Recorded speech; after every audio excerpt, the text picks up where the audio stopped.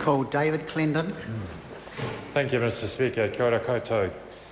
Just before speaking to the matter in hand, I'd just like to add the Greens' acknowledgement of the dreadful news we've had this afternoon from the West Coast, and to offer our manaaki, our araha, to those most closely affected. My colleague Kevin Haig is returning to his home on the coast as quickly as he may, and of course we'll make proper acknowledgement of that matter with the rest of the House tomorrow afternoon. The business of the evening, of course, is to make some commentary about this bill, which certainly is a better bill coming from Select Committee than what went into it. And that's a credit to the committee, I think, and indeed to some of the submitters. Some of the obvious flaws of the original bill have been remedied, some of the gaps filled, and some of the worst, most undesirable parts removed. Clearly, the genesis of this bill came from the ACT Party as support party to the government, which was revealed in the Minister for Local Government's first speech on this bill, where he noted that this bill was a result of part of the supply and confidence agreement with the national government. And I fear that genesis perhaps is reflected in the bill, the aspects of the bill that the Greens will continue to not support beyond or through its further stages. To refer to some of the improvements to the bill, clearly it's been noted that the words added to Clause 7, having regard to a wide range of communities of interest and populations in New Zealand society, certainly has broadened the scope of the bill. It has broadened the capacity of this Commission, when it doubtless will be established, to actually do its work and to give proper consideration where the original drafting of the bill was silent on that. It was very much a narrow, overly narrow regulatory approach, which would have led to little more than a witch hunt in the public service and a very aggressive assault indeed on the private sector indeed. It is appropriate and a distinct improvement that the work program of the Commission will be less determined by the Minister, that the Ministers will be obliged to consult with the Commission about terms of reference, where of course in the original drafting of the bill these things were very much in the Minister's hands and the Minister's control, and that would not be a desirable thing. The requirement to consult between the Minister and the Commission certainly will aid, or at least add a little, to the independence of this Commission and its task. I would reiterate the statement made by the previous speaker about the value of the Commission being able to publish draft reports, because there it will be possible to see what the Commission genuinely thinks, its work processes, its thought processes, before the final draft comes out, and any substantial changes between a draft and a final report clearly would give scope for public or indeed political questioning of who or what influenced any dramatic changes.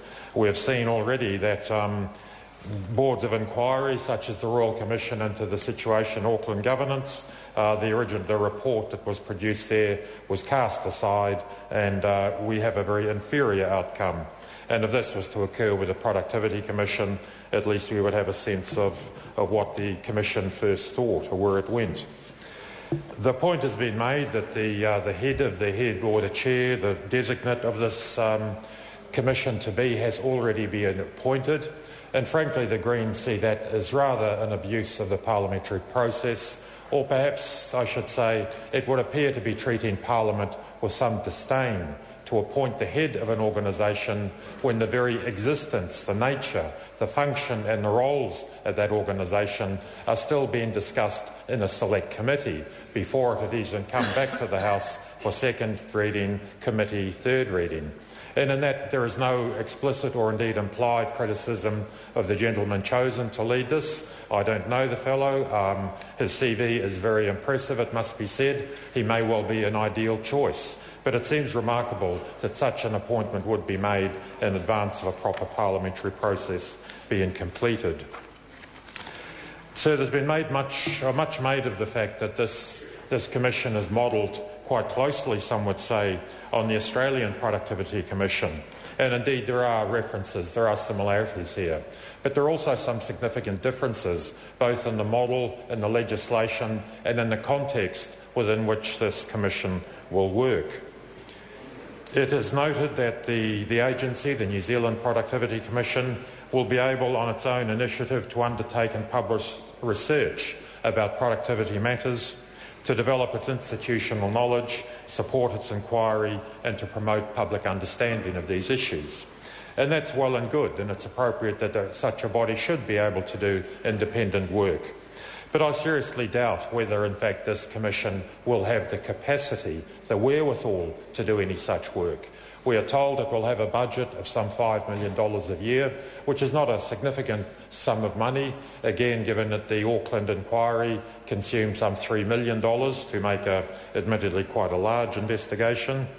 Clearly the requirement that the first task or tasks of the Commission will be to fulfil the roles, the particular the tasks given to it by the Minister.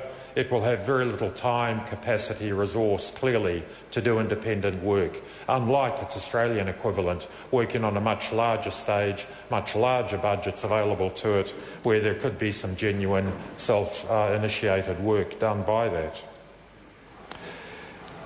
We believe it's rather peculiar that within this bill for a Productivity Commission, there is no definition offered of what productivity is or what it means in this context. And that's quite unusual, given that that word productivity, even in the context in which this Commission will work, is open to a significant range and diversity of definition or interpretation. And it does seem strange that this legislation contains no definition, nor does it contain a clear set of directions as to what the Commission ought to do, what its broader objectives ought to be. Again, in contrast, in distinct contrast with the Australian example. The Australian legislation, for example, says that the Commission must strive to improve the productivity and economic performance of the economy, to reduce unnecessary regulation. It ought to encourage the development of efficient and competitive Australian industry. And we note that there is very little focus on industry in this bill. The words workforce or workplace do not occur or do not appear, as has been noted by a couple of the submitters, and I'll return to that point. The Australian Commission is charged with facilitating adjustment to structural change, which some would see as some way from a definition or a reflection of a focus on productivity. So in short, this legislation does not replicate the Australian model sufficiently to give us any hope or confidence that it will replicate the undoubted success of the Australian Commission.